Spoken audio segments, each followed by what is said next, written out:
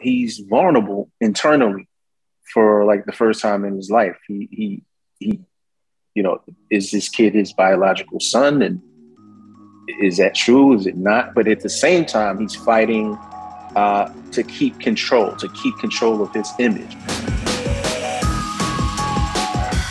Omar, I'll start with you. Obviously, we're so excited that Raising Kanan is back. Now, the audience is unclear about what your character Malcolm's fate is going to be. We don't know if he's really dead or alive. But, the Power universe is infamous for using soap opera methods and bringing back characters, whether we thought they were dead or not, or continue to use them via flashbacks. So what can you at least tease us about what Kanan did in season 1, how that will impact his journey in season 2? Well, I mean, Kanan shot Howard, so there is that.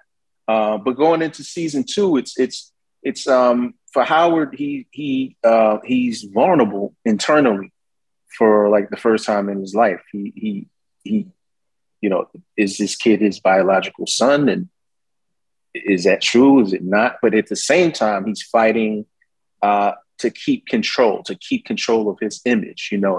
He's that guy, pun intended. He has the power, whether it's in the department or whether it's in the neighborhood.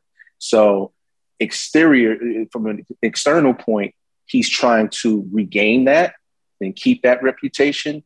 But internally, he's going through a whole thing that he's never been through before, but he has to keep that close to the vest. So that's kind of where you find him at the beginning of season 2.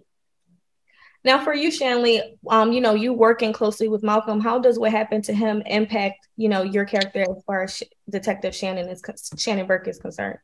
Yeah, so that's kind of the beginning of Shannon's journey as her own little lone wolf. She has the determination to figure out what happened to Howard, despite him and many others telling me to just maybe let it go. Shannon just keeps on asking some questions that may or may not get her into trouble. What are you guys the most excited about, or think that audience will be the most stunned by throughout the season? We never know which characters are going to die. We're always at the edge of our seats, episode to episode. And the writers do a really good job at keeping us anticipating more. So what do you think viewers will be the most excited or shocked to see this time around? I don't know.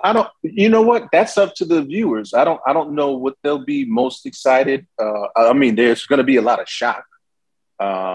As life is shocking, right? Like, I'm not trying to be morbid, but it's like none of us could predict the pandemic, but we all had to go through it, right?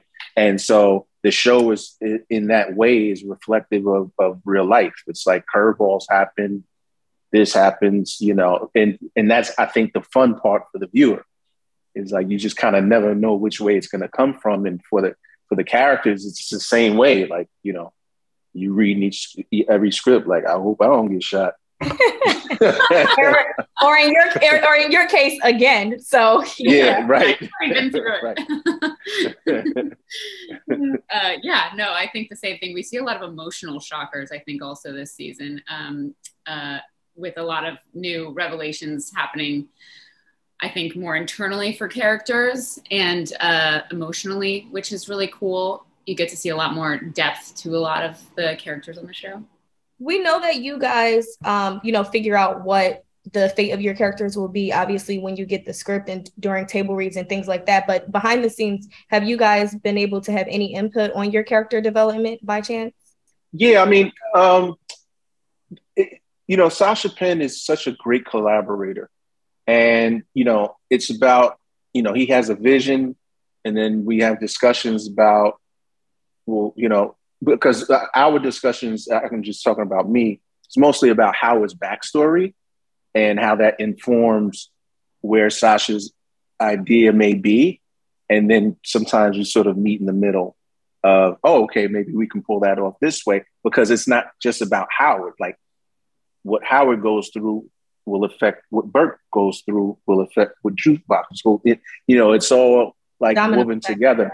Yeah. So it's the ultimate team play, right? And so, but I think Shay said something earlier where that, the internal emotions are really what start to exude themselves in season 2. And I think that's great because that's great character development. It's not just bang, boom, salaciousness. You know, it's like it's more cerebral.